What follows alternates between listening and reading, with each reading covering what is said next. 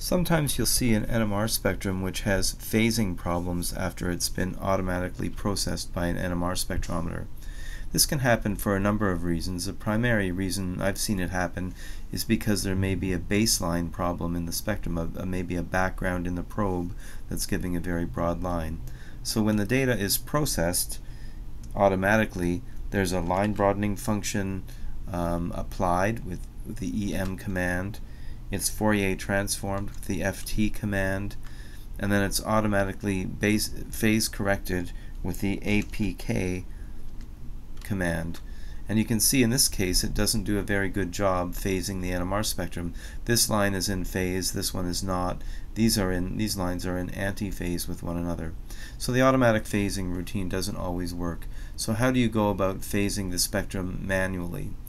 Well, you go into the phasing icon up here, and you should probably move the spectrum to the middle of the screen so that the baseline is in the middle of the screen, because really what we want to look at is the baseline of the spectrum, and you want to scale the spectrum up to the point where you're looking at a blown up view of the spectrum so that we can take a really close look at the baseline.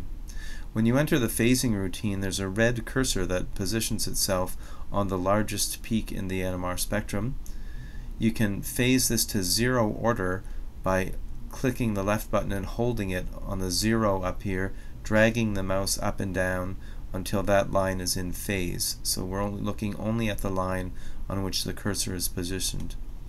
To phase the other lines in the NMR spectrum, you go to the first order phasing icon, and you click the left button and hold it down and drag the mouse until those lines are in phase.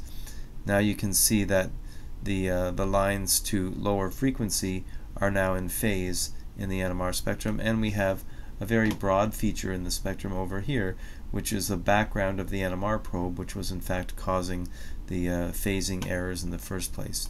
You can touch up the first order phasing, make everything in phase, click on Save and Return. Now the NMR spectrum is in phase, but we have this broad feature of the background. You can get rid of this broad feature in the background by correcting the baseline in the spectrum in many cases, and in this case in particular, by typing the ABS command, and that will correct the baseline of the spectrum. We can now scale the spectrum down and move it down to the bottom, and we see now that we have an NMR spectrum that's in phase.